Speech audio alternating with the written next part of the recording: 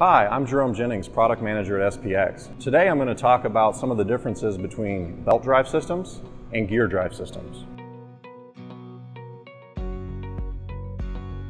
What you see behind me here is a belt drive system, which is a typical arrangement found in some smaller cooling towers. SPX is one of the few manufacturers that focuses heavily on gear drive, which is a premium form of power transmission to the fan. Some of the disadvantages of the belt drive are the use of the actual belts. The belts may approach 95% efficiency when they're brand new, but as the belts stretch and wear over time, they can actually loosen and that efficiency drops, sometimes down to 90% or possibly even lower, as the sheaths corrode and the belts become untensioned. Squeaking is also a major concern for belts as they lose tension or if they're tensioned too tightly. Regular tensioning with the belts is also required. Most manufacturers state that you need to do this quarterly, so that's something to always keep in mind with the belt drive system. Sheath alignment is also quite critical, and belts will typically need to be replaced yearly. Another disadvantage of the belts is that you have this exposed rubber material within the cooling tower environment. So any type of chemicals, oils, or just moisture can degrade the belts over time.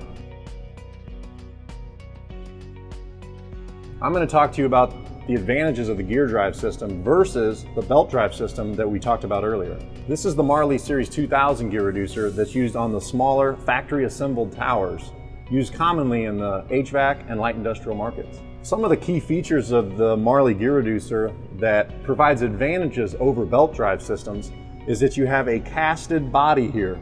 This is protecting the bearings that are inside and giving it longer life in a cooling tower environment. This body protects the gear reducer from moisture, dirt, and other particulates and contaminants that want to get to those bearings. Another advantage of the Marley gear reducer is that the gear reducer is filled with oil as opposed to grease that is used on typical belt drive systems. Oil, or particularly an oil bath, allows those bearings to last longer than if they were grease lubricated and allows them to not require as much maintenance. The oil inside the gearbox usually resides about halfway up this body, and when the gear reducer is in operation, we'll actually splash that oil up to the upper bearings as needed. This ensures a good coating of lubricant all inside the gearbox to keep those bearings lasting as long as possible. Marley gear reducers are also rated for a 2.0 service factor. This will allow them to go 100,000 hours in a cooling tower application, as opposed to belt drive, which may only be 40 to 60,000 hours. Belt drives are also typically rated at a service factor of 1.5. The advantage of the gear reducer drive system, particularly in this right angle arrangement, is that you get very good efficiency. Efficiency will typically range from 96 to 98% for this type of application with a right angle gear drive system for the entire life of the unit. This means more energy savings for the customer.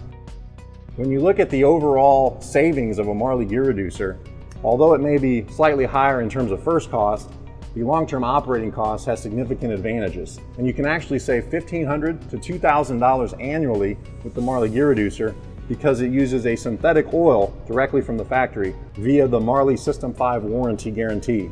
5-year oil changes is a significant advantage compared to tensioning belts, greasing bearings, as you find in typical belt drive systems.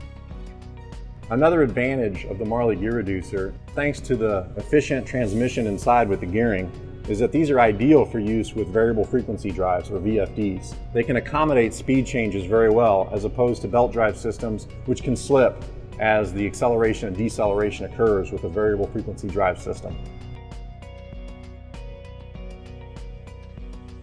Again, I'm Jerome Jennings, and thank you for watching.